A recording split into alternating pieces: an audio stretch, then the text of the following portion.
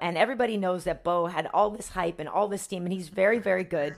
You came in on 5 days' notice to fight him, and the fight didn't go your way. So, like, how was that whole experience for you? Honestly, I can say I'm still living that moment, and I feel like having to take such a short fight on. I didn't even know it was International Fight Week until this day. I know having to take a short notice fight in such a big platform at the time.